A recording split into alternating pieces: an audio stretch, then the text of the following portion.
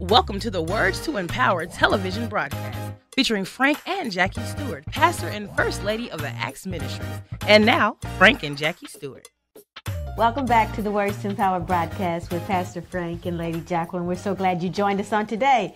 We're excited about the Word of God on today, and we are going to dive right into it and just thanking God for just one more week that He's allowed us to see and being able to see the manifestations of God.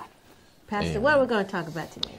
Well, this is a message that have come from the very, I believe, the very core of God's love, and that is He wants to see us healed. He wants to see us well. He wants to see us prosper. I would that you prosper, be in health, even as your soul prospers. So God dropped us into something on Easter Sunday.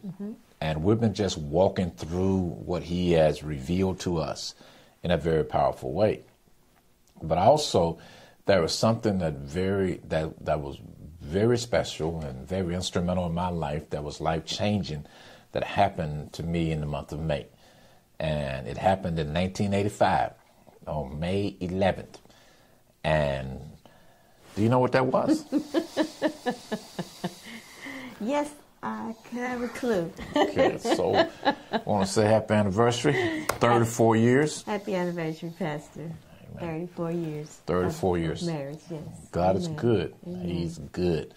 And we thank Him for His goodness and His mercy. 4 kids and 6 grandchildren later. 6 grandchildren later, 2 churches, another ministry in Little Rock, and the best is yet to come. Yes. We're going to talk about on Easter Sunday, we use as a key verse Psalms 105:37. He also brought them out with silver and gold, and there was none feeble among them. And what this verse says is that they came out of Egypt, and when they came out of slavery, they had silver and gold, and nobody was sick. And we named this series, and we've been talking about the month of May, the month of manifestation, and now we're in the month of June. But we labeled this series "Nobody Sick," and we're trying to get people to change their level of expectation. That if God could bring a whole nation out, 2.5 million people, maybe 10 million people, depends on the estimation, and nobody's sick. Nobody's sick. But there were some things that happened with the blood of the Lamb and them eating the Passover meal, the Seder meal, that when they left out, nobody was sick.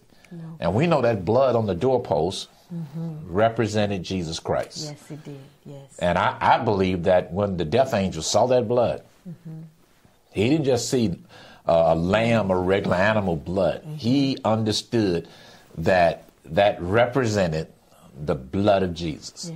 Because the Bible says He was slain before the foundation of the world. Because I don't believe just regular animal blood can make death move, but I believe that when it represents that which comes from the very veins of Jesus Christ, I believe that death itself, because death had no claim to the blood of Jesus. And I don't think we realize it had no claim, because the Bible says the wages of sin is death. Right. He had no sin. He had no sin. So legally, He couldn't die. So we have to understand that when they saw that blood. But we want to talk about, and there was none feeble among you. Nobody feeble coming out.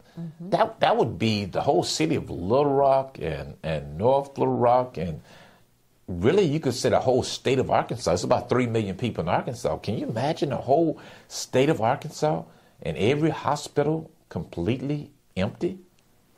No hospitals, no clinics, no urgent care, no type of medical facilities whatsoever will be needed.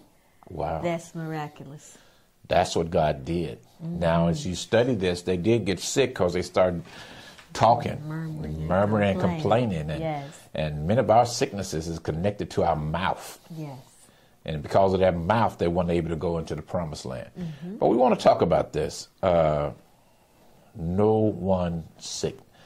And I want to start in Matthew chapter 12. This is a miracle that Jesus performed, and it was performed on the man who had a withered hand, withered right hand, and Jesus performed a miracle on him. And we want to read this. First Lady, if you could read this story, and then we will talk about it. And I want you to pay close attention to how Jesus views sickness.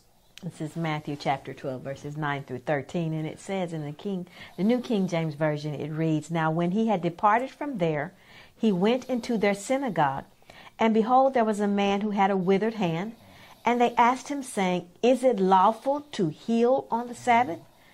That they might accuse him, that him is Jesus.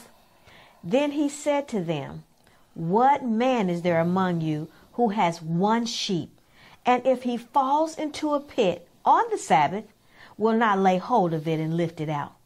He says, how much more valuable then is a man than a sheep?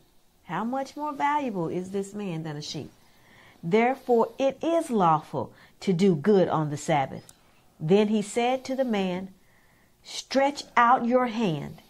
And he stretched it out, and it was restored as whole as the other." This passage of scripture is so powerful.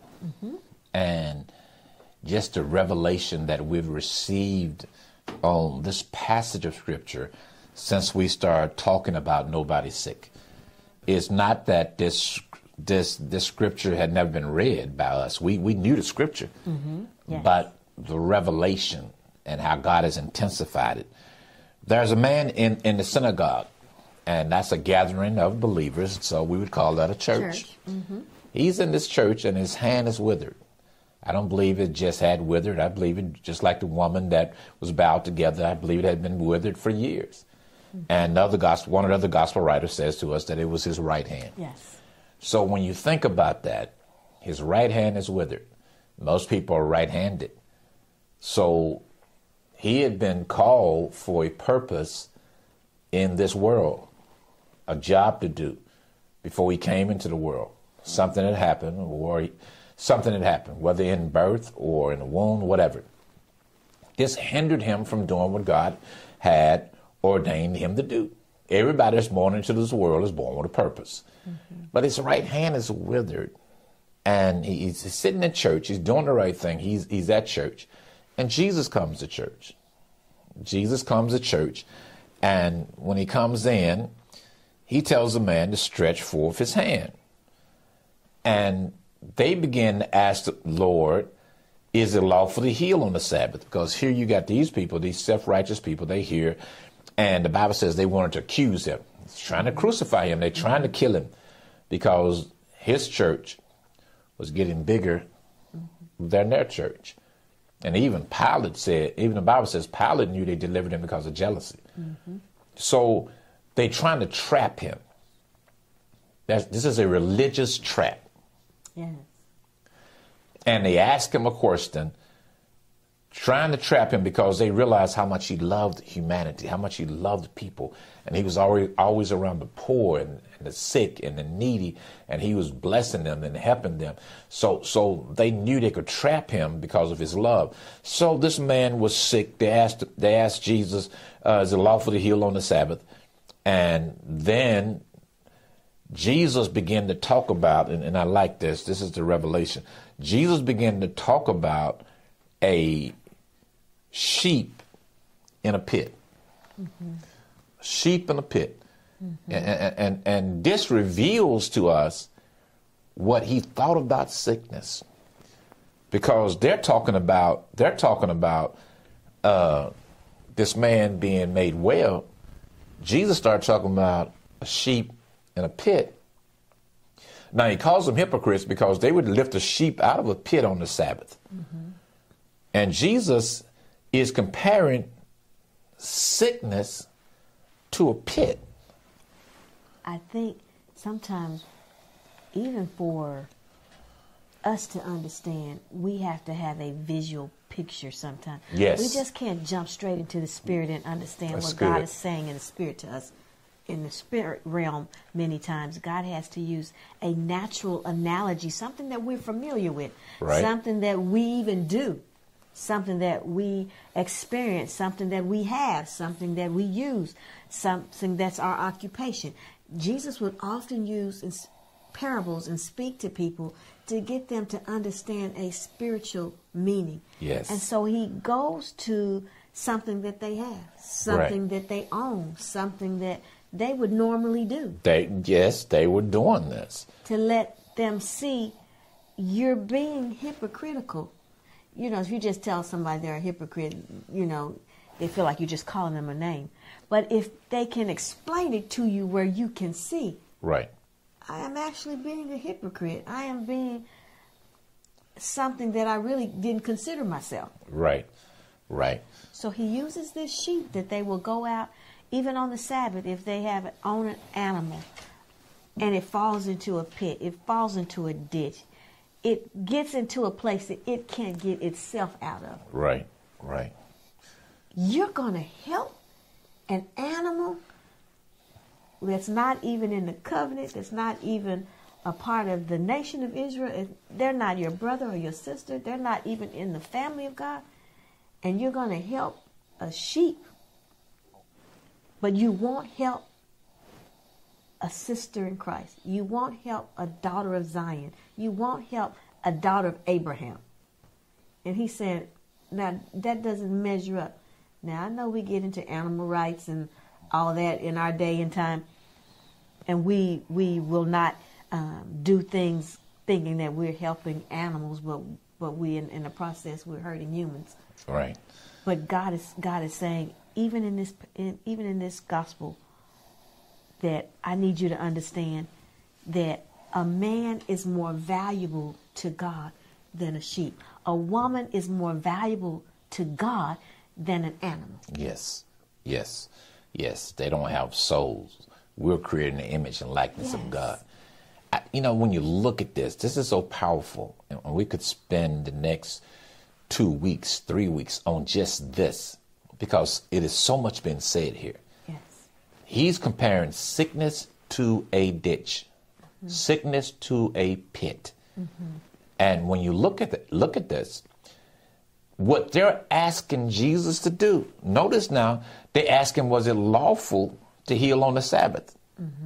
Is it lawful to heal this man today? Now, on the Sabbath, you wouldn't walk past a sheep in a ditch.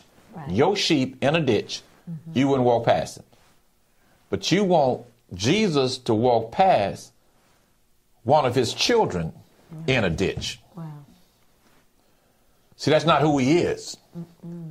You want him to wait till the next day. But you wouldn't wait till the next day, even if it's an animal. Now be mindful. We're not talking about it's going to kill the animal. We're not talking about the threat of death. It's very possible, you get him out tomorrow. But they didn't want the animal to be uncomfortable. But they're asking Jesus to walk past one of his children, a person he created who's in a ditch, in a pit. Because he's saying sickness is a pit. And when we look at it, we need to explore that, how sickness is a pit or a ditch. And we'll talk about that, but you had something. And I was thinking, his hand is withered. This man's hand is withered. And he only has the use of one hand. Right. And it's the weaker hand. Yes. Most of us, we don't understand how blessed we are to even have two hands until something happens to one of them where we're unable to use the other hand. If we burn it, or if we sprain it, or if we, injure it in some way or shape, form, or fashion, and we're only able to use one hand, we realize how difficult life becomes. We recognize how hard things are for us to do if we only have just one hand. And so it's like our compassion, our love, our desire to help, it just has gone out of the window to obey a law, to obey a tradition, to do the status quo, to do what's always been done. And the thing about it is, and what he's trying to show them, this was never the law. Right. This was you being a hypocrite and your traditions. Why would the law say you can get a sheep out, but you can't get a man out? Mm-hmm. They're asking God, manifest in the flesh, Jesus Christ. They're asking him to do something that he is not capable of doing. Mm-hmm. You asking him to look the other way. Now, you have to think about that, because, see, this is why we don't receive everything we need to receive from God. You asking him to walk past one of his children in a ditch. Now, think about that.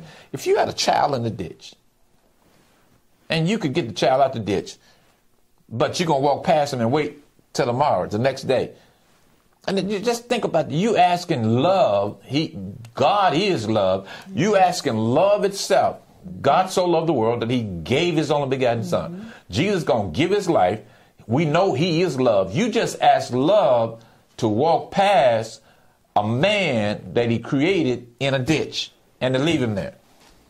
And not just a man, but a man created in his likeness and his image. Yes. A man created to be his representative here on earth. A man that he's wanting to use, wanting to empower, wanting to give the authority to.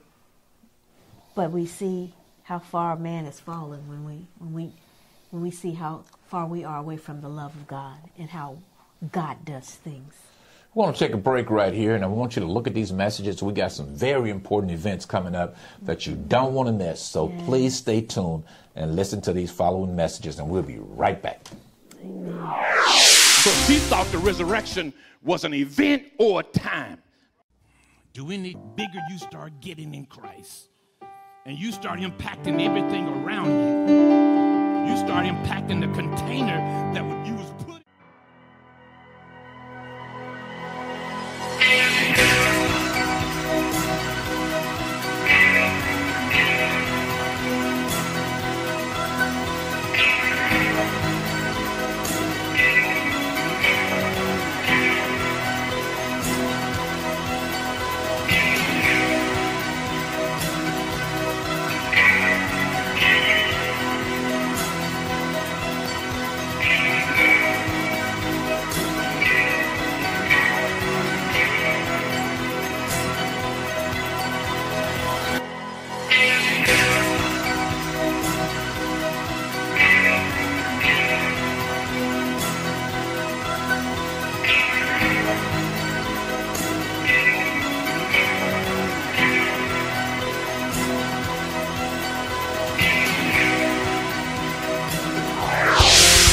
Greetings in the wonderful name of Jesus Christ. My name is Frank Stewart. And I'm Jacqueline Stewart. We want to invite you to our program. I am the pastor of Acts Ministries, located in Conway, Arkansas, and also in North Little Rock, Arkansas. So join us every Sunday at 4 p.m. right here on VTN for our Words to Empower television broadcast. Welcome back, and hope you looked at those messages, because they're very, very important to us. But we're looking at how Jesus views sickness. Mm-hmm. This is life-changing. Yes. This changes everything. Yes. Because Jesus views sickness as a person in a ditch. Now, think about it. The Bible says that he says to Jeremiah in the book of Jeremiah chapter 1, before I formed you in your mother's womb, I knew you. Mm-hmm. Okay, I knew you and I ordained you. I sent you here with a purpose. You know, Jesus said, for this cause came I into the world. So we're born with a purpose. It all ties in. We're born with a purpose. Now, in order to fulfill that purpose that God has created and sent me in this world to fulfill, how am I going to fulfill that purpose if I'm in a ditch? Can't. If I'm in the pit of finance or the pit of sickness. Now, Israel, we talk about nobody's sick and they came out with silver and gold. The whole purpose was that for them to establish his covenant. He says that I am the God that giveth you wealth. I gave you wealth. Why? To establish my covenant. Mm-hmm. I did this so you could do something with it. You know, but it's hard to do that. It's hard to fulfill what God has ordained for us to fulfill if we're in a pit. Mm-hmm. So you kind of gave an analogy just now of being in a pit of finance, or a pit of sickness, a pit of disease, a pit of depression. Yeah. You know, Yes. a pit designed to stop you from doing the will of God. When Joseph's brothers threw him in the pit in the Old Testament, they were trying to stop the influence that God put on him. They were trying to stop him from becoming what his dreams said he was going to be. And so the enemy wants to stop us and deter us and to keep us from doing the will of God by encompassing us and enclosing us in these pits. Yes. And yes. so when we understand that it's not God's will, he says, beloved, I wish above all things that you prosper, that you be in health, even as your soul prospers. It's God's desire to gift us the kingdom, and it's his desire to use us for his honor and for his glory. But he can't do that when we're in a pit. Absolutely. And when you just realize that, just think about that. I mean, and you have to think about this. This is what the Bible says, that if you meditate on this word day and night, mm-hmm. You will make your way prosperous, and you will have good success. You will do that, but you got to meditate. When you start thinking about when in sickness and in poverty, it's like being in a pit, and we're asking him to walk past us. You're asking Jesus. Now, what the enemy does to us, he'll say to us, "Well, you made the pit, you dug the pit, so forth. You made your bed, so lie in it." But it doesn't matter, because love. Mm-hmm. They're asking love to do something that's not possible. Mm-hmm. They're asking to wait till the next day. And Jesus, you know, he's full of compassion. When he saw the multitude in the wilderness, and he said they're like sheep not having a shepherd. He said, these people, they're hungry. Yes. God's even concerned about us being fed spiritually. Yes. Not just spiritually, but he's concerned about us even having the natural substance that we need because we live in this body. Right. He wants us healthy. He wants us blessed in the city, blessed in the field, blessed when we come, blessed when we go out of our houses. He said, I even want your children blessed. Yes. Your kneading bowl in your basket. That's all my groceries, everything in my cupboard, in my refrigerator, everything in my house. He wants me blessed. That's what he wants for me. And when I understand that's his will for me, I want to come into covenant agreement with what God said. I want what God says I can have. I want to be who God says I can be. I want to do what God says I can do. And that's the covenant we have. We'll get into that as we flow into that, because all this ties together. Mm-hmm. It all ties together. I gave you that so you could establish my covenant. He says that to Israel. Yes. And we're talking about the Abrahamic covenant. Mm-hmm. You know, when you think about the Abrahamic covenant, it just talks about his love. Mm-hmm. Man was breaking covenant. Adam and them, they broke their covenant. Don't eat from this tree. It was an agreement. You can have all this, do this, do this. Don't eat from the tree. He broke their covenant. When you come to the Abrahamic covenant, God swore by himself. Mm-hmm. I'm going to fix it where you're not going to be able to break this. I'm going to fix it where I'm going to be able to bless you. But when you look at him viewing sickness as being in a ditch, it changes your perspective. Yes, it does. And for these people here, they're asking him to walk past somebody in a ditch that he loved, that he created, and just ignore them. Blind Bartimaeus. He was blind. That's a ditch. Jesus, thou son of David, have mercy on me. You know, Jesus is going to stopped. stop. Yes. When he sees us, he knows us. And when we have a desire to be healed, when we have when we want to get in touch with God, when we want to hear from God, when we want a manifestation from God, God is not going to turn a deaf ear to us. You know, sometimes we act like we don't hear people. Right. You know, right. People, we say things like, I ain't gonna let you worry me. You worrisome. You know, you always, wanting something. You needful. You needy. You this, you that. You know, and when people say things like that, you again, right? What you want now? You know. Yeah. God doesn't treat us like that. He tells us to come boldly to the throne of grace to obtain mercy and find grace and help in our time of need. God told us to come. He extended that invitation to us because he wants us to come to the throne of grace. He wants us to come to him in prayer. He wants us to seek so that we can find, and knock so the door can be opened. He wants us to be persistent, like the widow. He wants.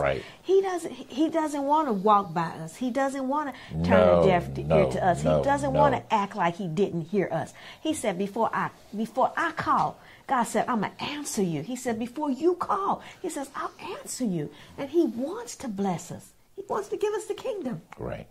And not knowing that he's loved. And when you look at the children of Israel in the wilderness, their unbelief. You know, growing up, I would read that story and I was like, well, they just didn't believe. Why is so much of a big deal to God? Well, when you don't believe, you accuse God of not loving. You accuse him of not loving. That's not who he is. No. It's not who he is. God is love. Yes. Not only is love of God, God is love. We're personified. Yes. It's time for us to pray, First Lady. We want to pray that this word that we just spoken will be manifest in your life. Yes. Will you lead us in prayer? Father, in the name of Jesus, Lord, we thank you for this opportunity to study your word. Lord God, we thank you for all those who are listening today. Father, we're asking that you grant unto them a special blessing, Father.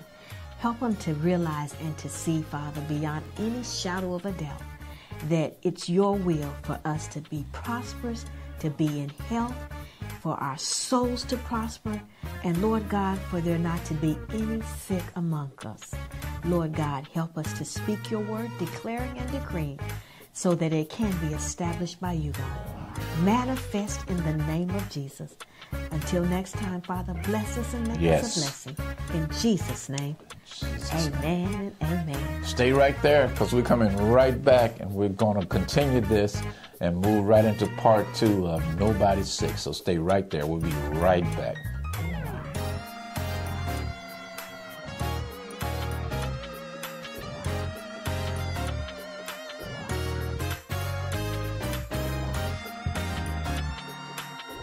We would love you to partner with our ministry. Please go to our website, actsministriesonline.org, and find out how you can partner with us. For your gifts, please click on the Donate Online button or text the amount you wish to give to 501-302-4242. The Acts Ministries is located at 1423 Ingram in Conway and 1224 Franklin Street in North Little Rock.